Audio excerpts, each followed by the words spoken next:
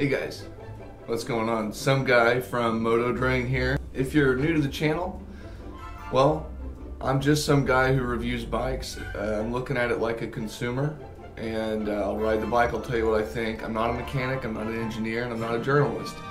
So this is just my opinion of how the bike is and would I buy it or not. So with that, welcome aboard.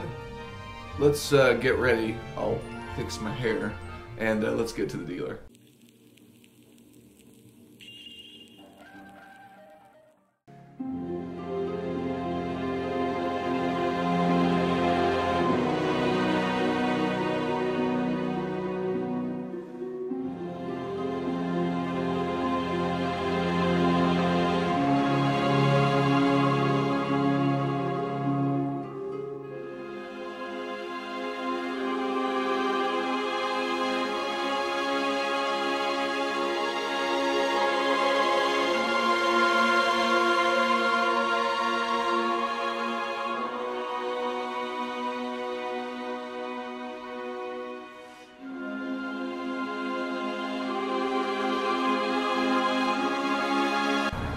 Sweet, finally we are here. Okay, here we have it, the Rocket 3. You know, I'm a little late to the game. There's certainly other people that have been reviewing this, so the only hope that I have here is that I can, you know, give you some perspective. I really have I don't have my opinion of this bike.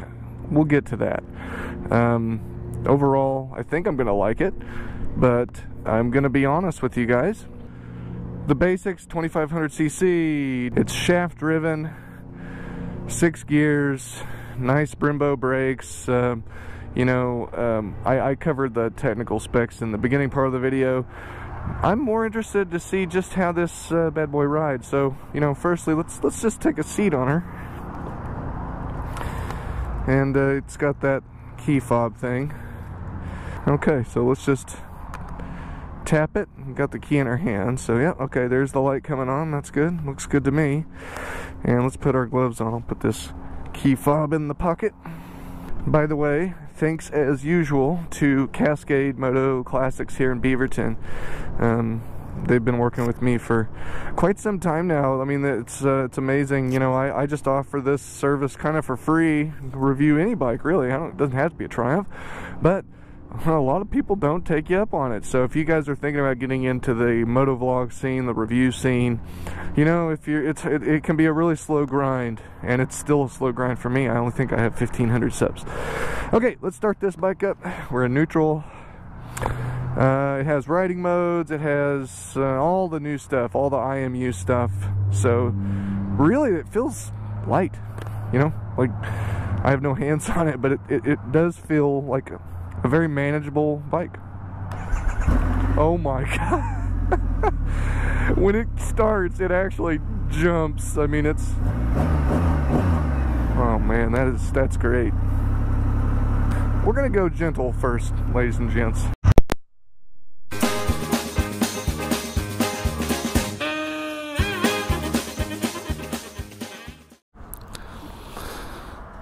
Well guys, I'm back again, and I have a different GoPro because, hey, if you guys start shooting videos on GoPros, you're gonna have these kind of things go wrong.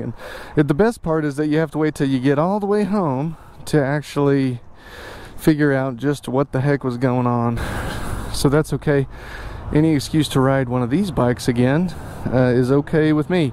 One little tip I want to give you guys: if you're buying a new Triumph and it comes with this key fob, it's pretty fancy. A little too fancy for me. The trick is, the button is the Triumph logo, and you gotta press that for like 3 seconds before it kicks on. If you tap it, the green light comes on, but that doesn't mean it's on. So that's like a battery check. We're gonna hold it, and then it turns red, and then, well, shit, you have to actually turn the ignition on. Moto Drang, that would be helpful. Okay, let's get this thing started. There we go. And she's on. Okay, so before the sound wore off or cut out on the last video, I was saying that this bike is really, easily maneuverable at low speeds or in a parking lot or something like that. Let's go get them to put a little gasoline in it. Careful around all these excellent bikes. Yeah, this is a good test of that slow speed maneuvering, I guess. We're back in the saddle. We have a little bit more gas, which is good. When this thing starts up, man, it means business, guys. So, you know, again, this seems like non-content that I'm showing right now, but actually it's to sort of illustrate, like, this bike's really easy to ride. Compared to even my Tiger 1200 or maybe even a Tiger 800. Tiger 800 is pretty easy to ride, but this thing, despite its gigantic engine, which is clearly the focus of this thing, is well balanced and doesn't have nearly as much cross-plane torque, or I'm probably using the wrong word for that, but it doesn't really jolt out of your hands too much. That said, when you start the bike, you feel it. I mean, the camshaft rotating, actually, you feel it in the bike's handlebars, so it is a lot of engine. All right, we start our review in town, and as you can probably tell, it's a fairly smooth and simple bike. It's pretty relaxed, and the handling is nice, and it's pretty snappy. Now, in the last video I mentioned that, like with all bikes, you have to ride them for a while to get a feel, and I'm sort of doing a test ride review. Understandable. So I'm not going to be pushing this bike to the limits. This is a dealer bike, and I don't want to destroy it. And those guys that go out and really romp on them, if you watch the big moto journalists, those guys wreck bikes. That's the little secret, is that sometimes the manufacturers get pretty upset with them, certain riders. And I like what they do. Their content's really great, and they are able to really explore these bikes at a further degree. I'm going to tell you how it is for just a regular owner, someone who doesn't want to drop this bike and wants to enjoy it, but also have a little fun. So that's the aim of this review. We'll give you the good, we'll give you the bad. So good. Ergos are really neutral. It's not, even though this is the R model, which is sportier than the GT, at least in stature, it's pretty neutral. And I wouldn't call this a sport bike at all. It's sporty. It's sporty in the way that a Dodge Challenger is not really like a Corvette or something. And that's what this to me is sort of like the Dodge Hellcat Challenger of motorcycles. It's a really great fast straight line bike, and also pretty good to just cruise around town on. Even as a daily commuter, it could be done.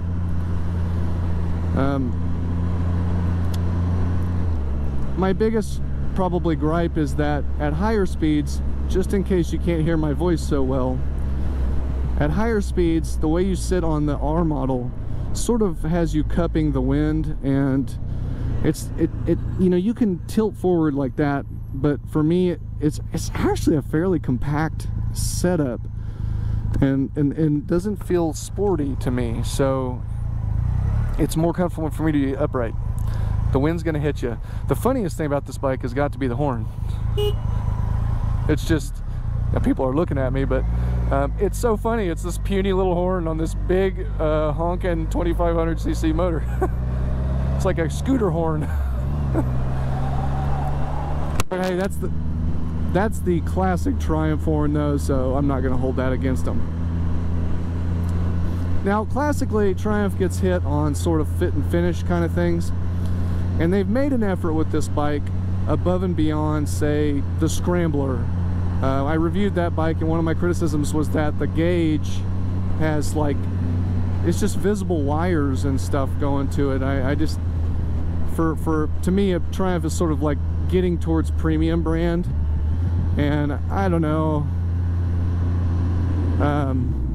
This one, they covered it. They put a shroud around it, and it really helps.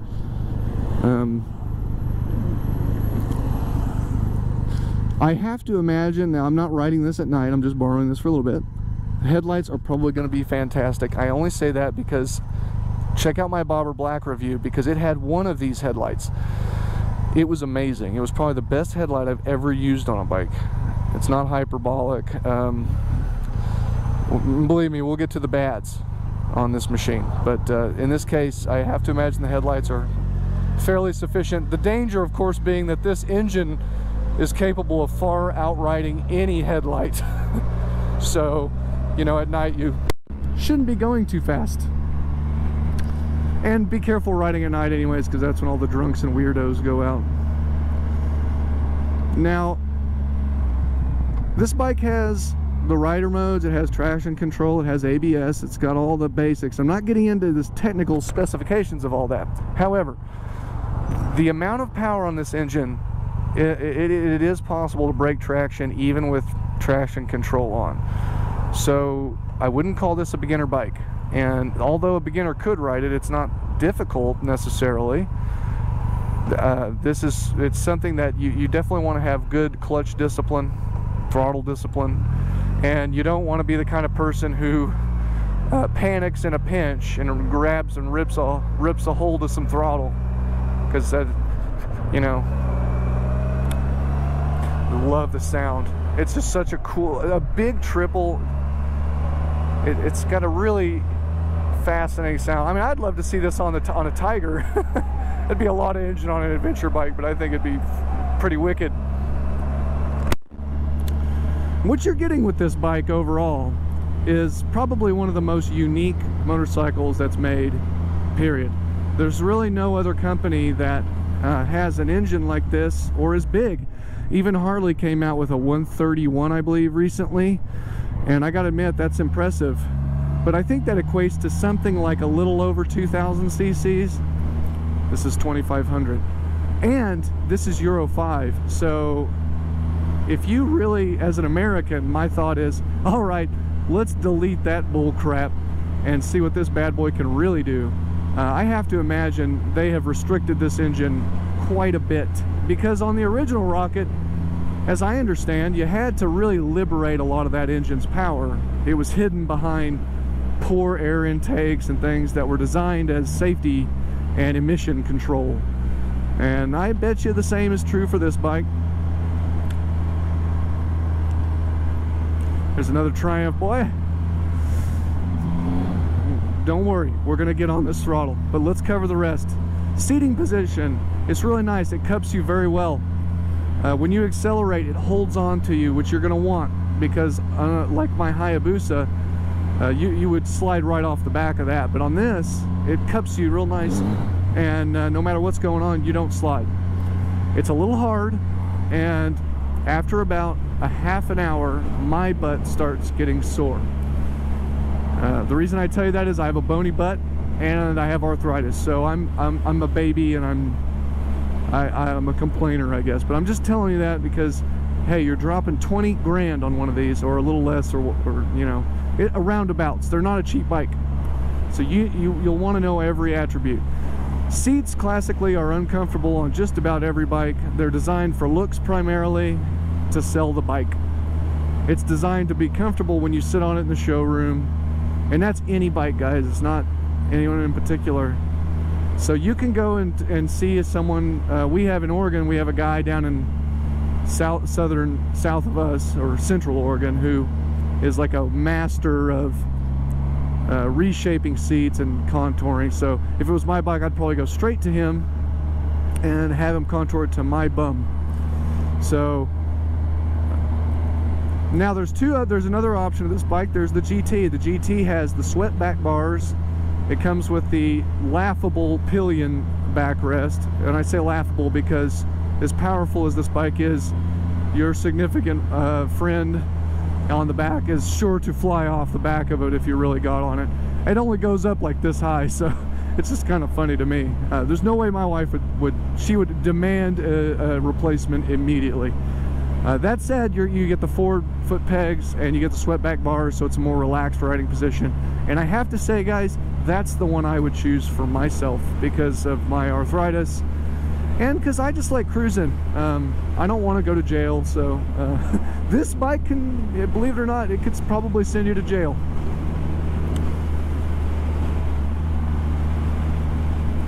Now there are some accessories, but it's pretty limited right now. It's a very new bike. So I think in the future the third-party market is going to come out with some really cool accessories, better luggage options, who knows. But now what this bike does get you at this sort of base entry, excuse me, let's call this the base entry, you get cruise control. I think that's pretty cool as a standard feature. I use it all the time, basically. Even in town, helps me not to speed. So it does have cruise control. You just hit it, and so I've turned it on, and let's set it. So I'm set right now, cruise control. You tap it once to turn it on. And the brakes, let's check these brakes. Watch this. We're gonna do kind of a quick stop here. Oh yeah, very, very snappy. Big brakes on this bike. Again, I'm not gonna bore you with all the details. They work pretty good. Traction control works, but this bike overcomes it. It's so powerful. So you need to know that this is not a bike I would ride on a rainy day personally, but I do ride every day on my Tiger. So it's not that I avoid the rain. I am 6'3", let's say, maybe 6'2". I'm probably shrinking. And it's not too severe of a bend in my knees. However, if I was a shorter rider, I think this bike would be totally acceptable. So that's, you know, I hope that answers all the comfort questions. We've got a button here that allows us menu access. We have our first turn coming, so let's talk about it. How's this thing handle? Now that we're not going fast, it just lays in real nice. Just lay the hips down and the bike will keep a nice line. It's fairly predictable. Feels good. It has, to me, similarity to the way that a street twin handles. Of course, a little heavier, a little more lethargic, but you've got these big wide bars and it gives you like really good leverage. So that's good. And I'll just give you guys a roll on so you can kind of see.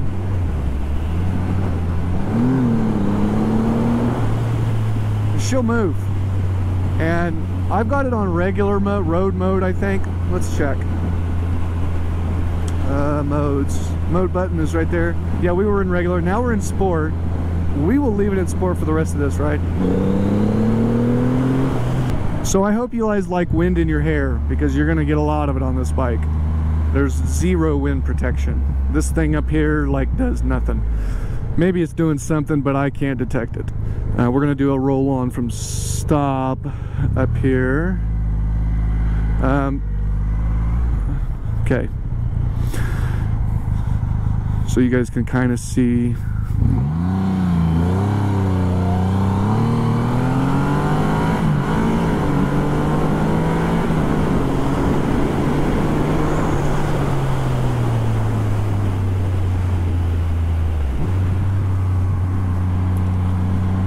Okay, I was being really conservative, and I hope that you can appreciate that. I mean, my throttle hand was basically, let me put the, whoops, let me put the cruise control on. Okay, my hand did this. It wasn't, you know, the bike, I probably would have lost control because I don't have enough time in the saddle to ride it like that. So it's very fast and very fun, and it's very forgiving because you get an insane amount of torque even at 2,000 RPM. So much that if you short shift, you can lose traction as it jumps on you. So it does take some time getting used to this bike, but overall it does everything pretty smoothly and predictable. This turn, for example, I'm just watching my line. And, you know, the bike, I probably would have lost control because I don't have enough time in the saddle to ride it like that. So it's very fast and very fun. Beautiful. You can get a lot more out of this bike. It's got big tires, but it handles pretty good. As far as looks go, there's nothing. I mean, there's similar looks. You could say the Diavel. You could say, I've seen another really good vlogger talk about the VMAX. Guys, the VMAX is a totally different bike, and it's probably faster than this bike, if I'm being honest. The VMAX is insane.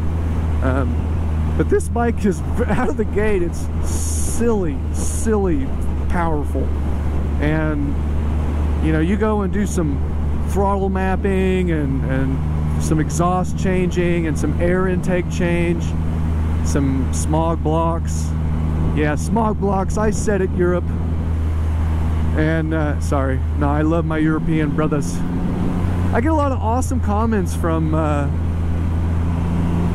the UK, and I always love it. I mean, I love that I'm having conversations with you guys, so please, you know, hit me up.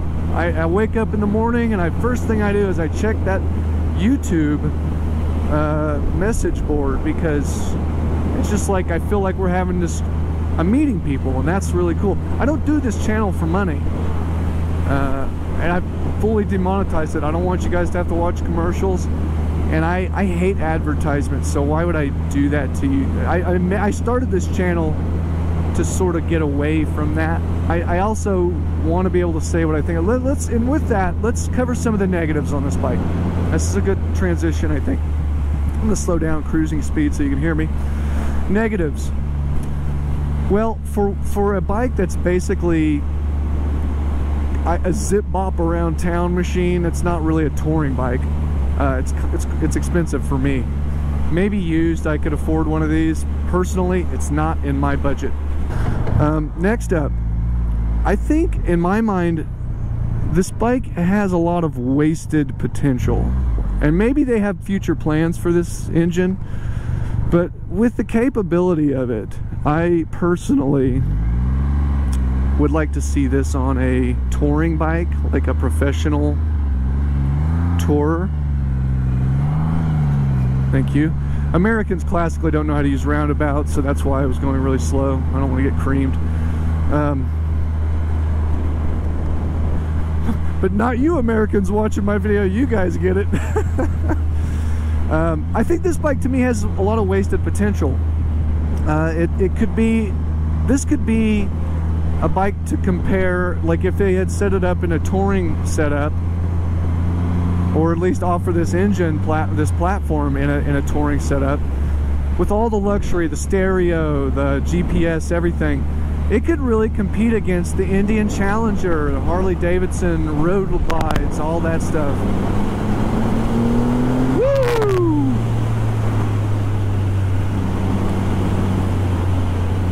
You know, but instead it's just a roadster, and it's cool.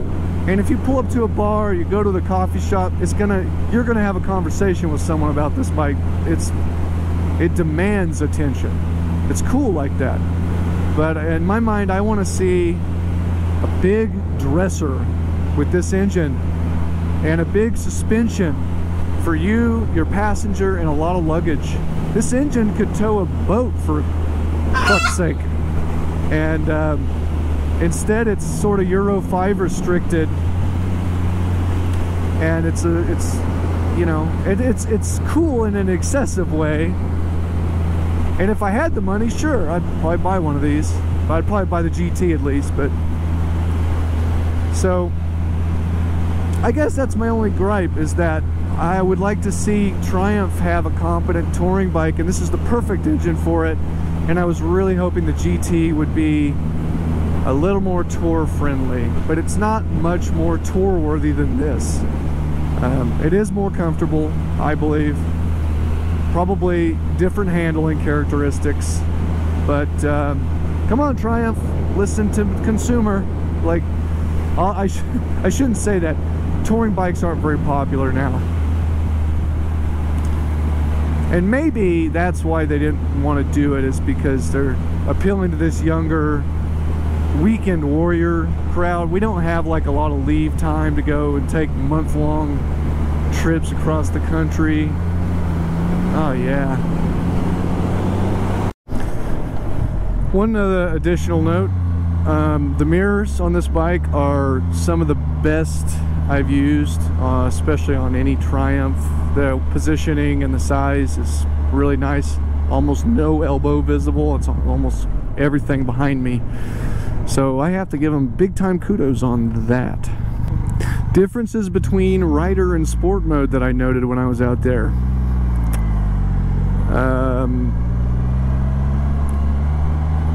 Yeah, I guess. quicker to rev maybe in the sport. That's what it kind of felt like. They're both stupid fast. You know, you could ride it in any mode, I guess. Fast enough for this guy right here to nab me up. So yeah, I'm sure rain mode might be a little more noticeable. I didn't get into that, if there is in fact a rain mode. Let's see. Yeah, there is. There's rain rider, which is custom. You can set up your own. If you really want to do some some tail slides, then you can set that up in the rider.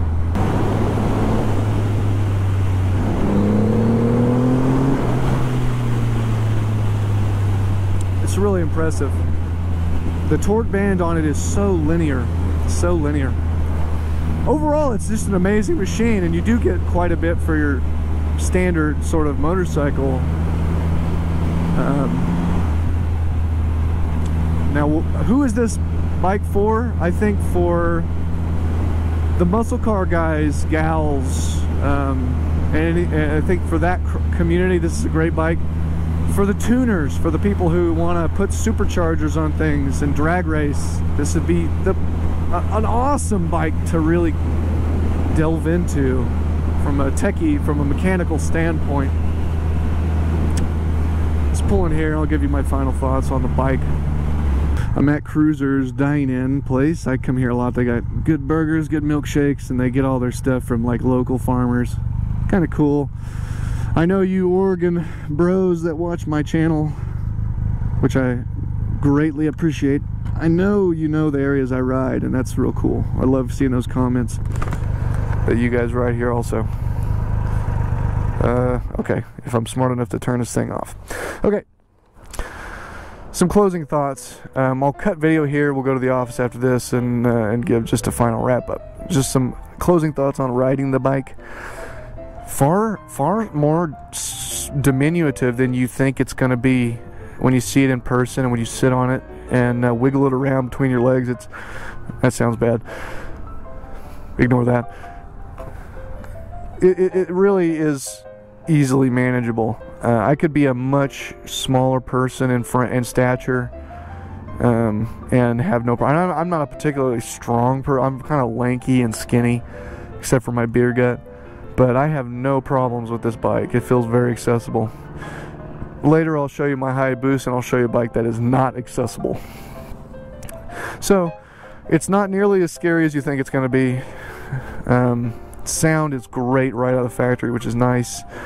I only imagine if you change the muffler, it would just, gosh, this thing could be a real beast. Big tires don't affect the handling too badly, and they look great, I think. I suspect people will want to take that rear guard off, but I bet you'll end up with a nice dirty jacket when you do that, so probably keep that on, or at least maybe go with a more chic model if you're into really stylizing these things. And I think it's real tasteful. One of the other criticisms I will give it, as far as just really being nitpicky, there's a lot of metal accents on the bike. You can see them all over. Some of them are fake. Most of them are real. Let's see if this is real. That might be plastic. I'm okay with the plastic. That's fine. But we have multiple metal parts. And I understand the heat guard's looking different than the pipes. But if you start to look at it, certain things on the bike have ever so slightly different brushings and finish. Up here, this is different than the brushed metal everywhere else. I'm being really nitpicky here. It's a style bike, so just bear with me. And a lot of these things, you know, Triumph ends up selling beauty products that you can replace things with. I like that it tells you it's a rocket on the side. I like the look of the new engine. It's not as bloated looking of a bike. Personally, I like the old rockets, but a lot of people said they're just too bulbous. And other than the tank being big, everyone's told me, oh, the tank looks huge. It's gotta be. This thing gets bad gas mileage. So I'll put the number in, but I think it's in the 20s. And with me riding it the way I do, I'm probably in the teens. It's a big engine though. What do you expect?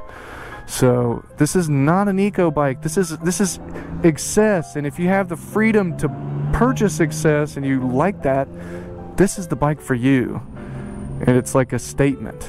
It's just one of those cool bikes, you know. This reminds me of the late 90s, early 2000s Japanese speed wars, but we've taken it from a different angle. So, all right, let's cut over to the office and I'll finish this up.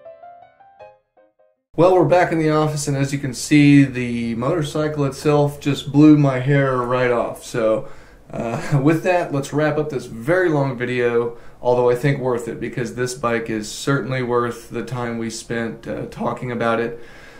Just so you guys know, if you have any questions on the bike, I'm happy to answer that. So please ask away. If I don't know it, I'll get to the dealer and I'll get you that answer.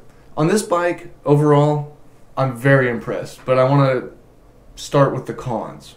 Con number one, got to be the wind. The wind, I mean, this is a fast bike. It's a lot of engine. And for me, I would definitely put that little windscreen accessory on there. I think that would do quite a bit to at least get the wind over your shoulders. I'm a wimp.